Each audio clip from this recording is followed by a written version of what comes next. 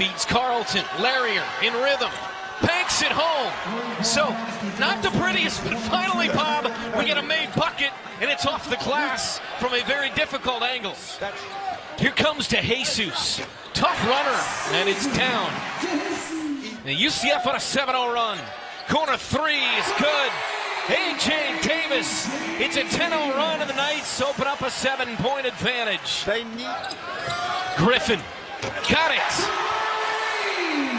the extra pass is what made it. Anderson.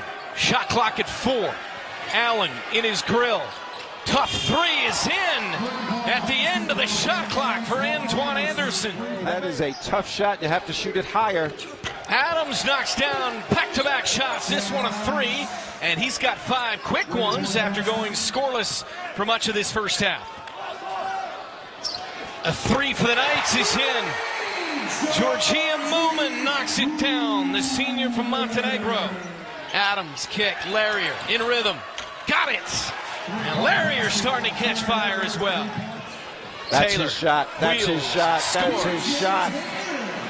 Adams with 5. Wide open 3, Anderson. You bet.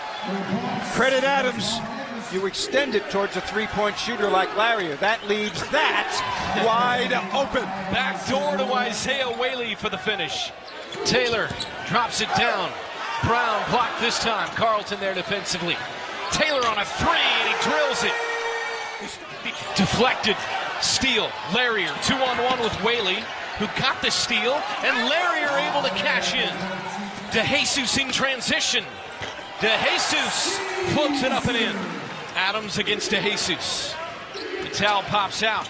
Vitale down the lane, scores for the first time. And still 14 seconds left. Deflected Anderson. Anderson to the rim.